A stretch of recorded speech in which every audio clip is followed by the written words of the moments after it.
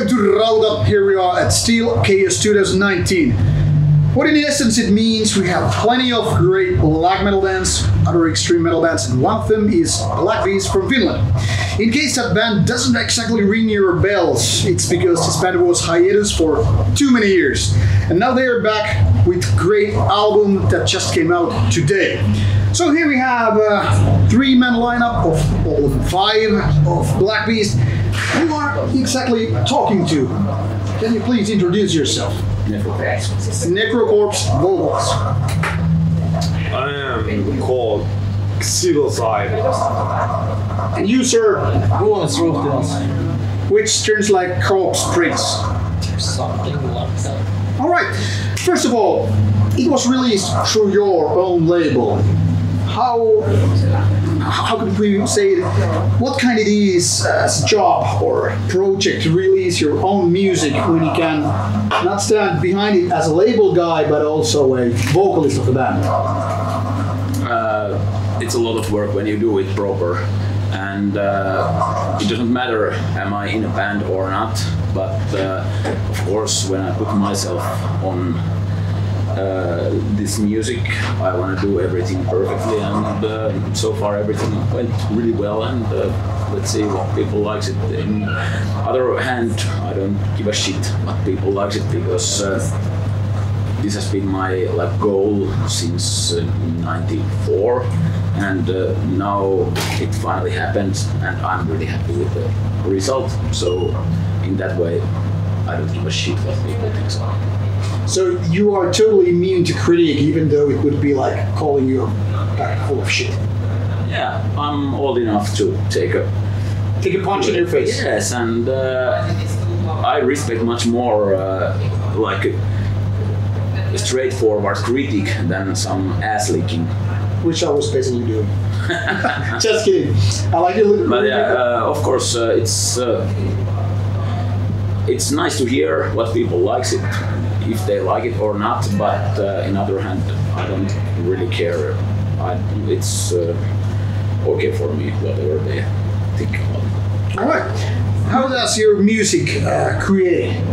You are making the songs mostly, or if all? Yeah, I do the songs. If I'm not mistaken, this is how I feel when I was listening to your great album, is that you have pretty much the kind of 80s vibe combined with the early 90s. So not exactly first wave, not exactly second wave, but the kind of a missing link. Do you agree with this, or am I mistaken? Absolutely. Absolutely. From me, absolutely. You know, all those battery and stuff is really. It's always. Also rock and roll and the second wave, early 90s black metal is where I get my inspiration. So you are responsible for the kind of outlook of the band, also the lyrics, you're the vocal guy. How does your responsibilities split among the band? It's everything what I like and always liked since I found black metal, and it has been my goal since something like 93, 94, and now it's finally done, and I have always wanted to do this kind of black metal, and there is my vision and his great songs, so that's a good combination. You're known very much for your love and passion for old school black metal and extreme metal in general. You're not so much the new wave guy as it seems the younger generation is. Do you still have room and kind of understanding for newer waves, or is it all about just worshipping the old? Yes, of course I have.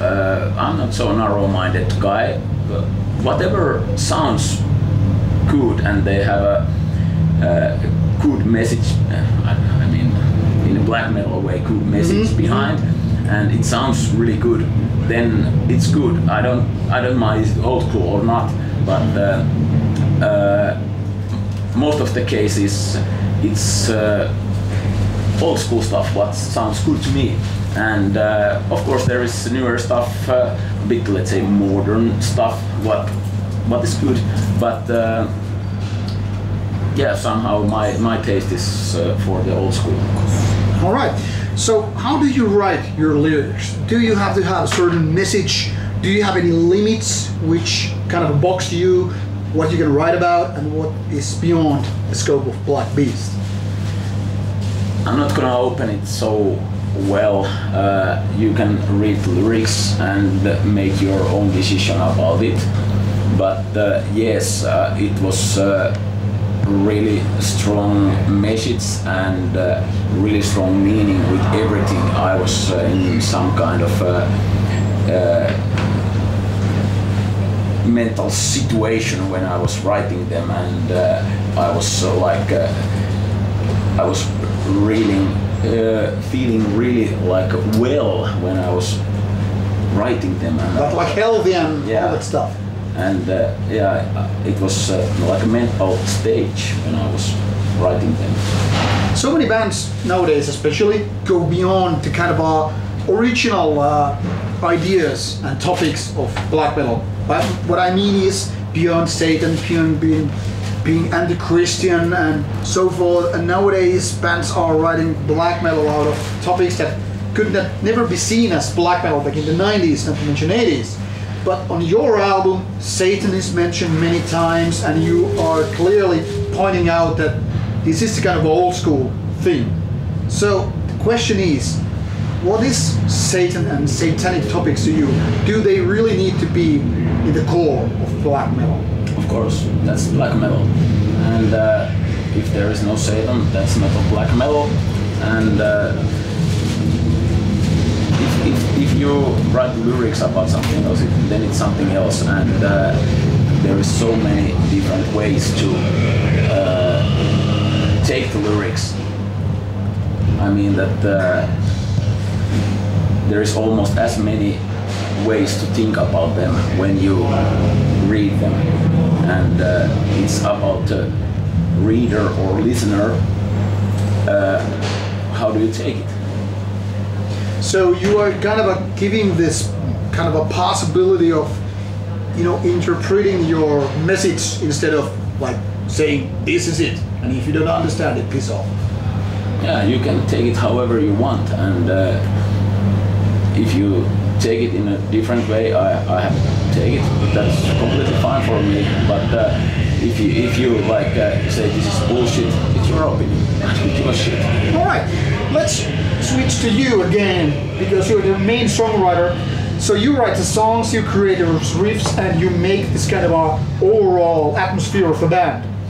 How much these lyrics mean to you? Are they an essential part when you create the songs, or is it just okay, whatever he brings with?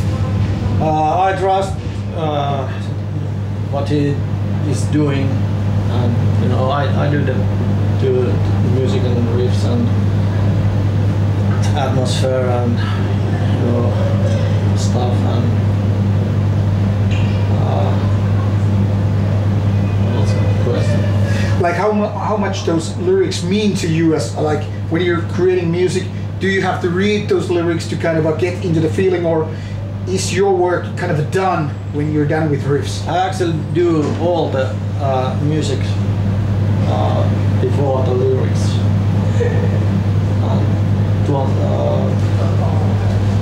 Electrocorps is doing lyrics after that. Yeah, partly. Sometimes I have done some lyrics before, and then I will just fit them in a song. But sometimes there is a ready song, and he is telling me what part I should have vocals and lyrics, and then I'm doing them. It's, let's say, 50-50. There was with this album, it was approximately half of them I was doing beforehand, and then I was just fitting them inside the song, and half of them I was doing after, when he told me that okay, let's put the lyrics here. Yeah, and singing. Yeah.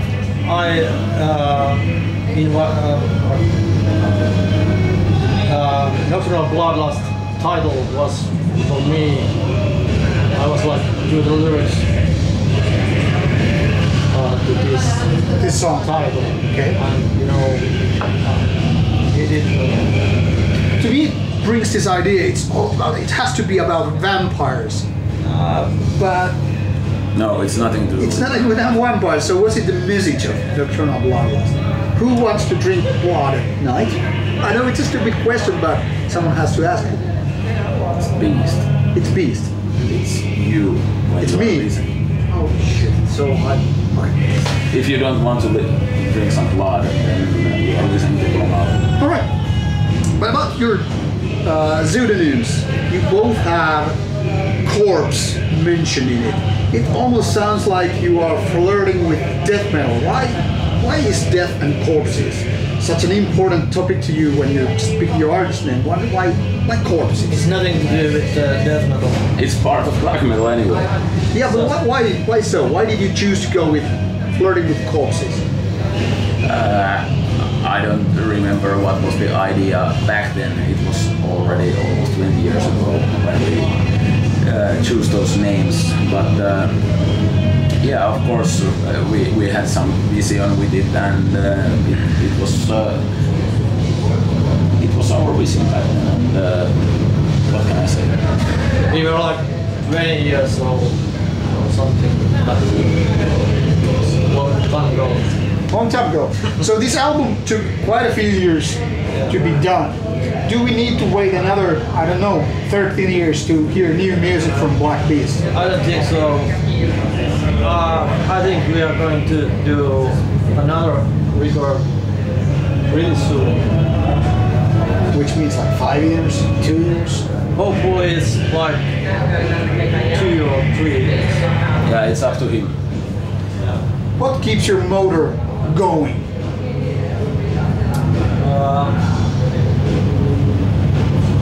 It's like those dark, sinister feelings. You know? What gives you those feelings? Is it that life is just full of shit, or is it that planet Earth is full of crap? Just, you know, I like those kinds of atmospheres. Can you make it like as a way to just get rid of the stress?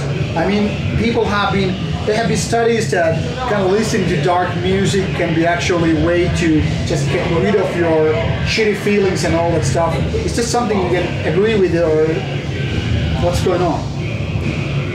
Yeah, I've been full of stress 2 years now, so when this thing happened now, I have feel like, you know, natural high about this everything, you know, just, you know, fucking murder with our riffs and music. What about you? How important is it for you to write these lyrics? How much importance it has for you to just kind of put it all out? It have two different ways.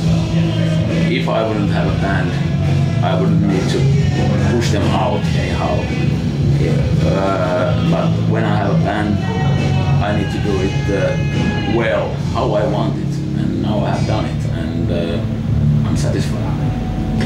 How do you create these lyrics? I mean, like you said that they're kind of empowering, you're like in a good mood, but do you need to pick certain topics in order to write these lyrics? I mean, do you have to get inspired, or is it just something that happens right out of like that?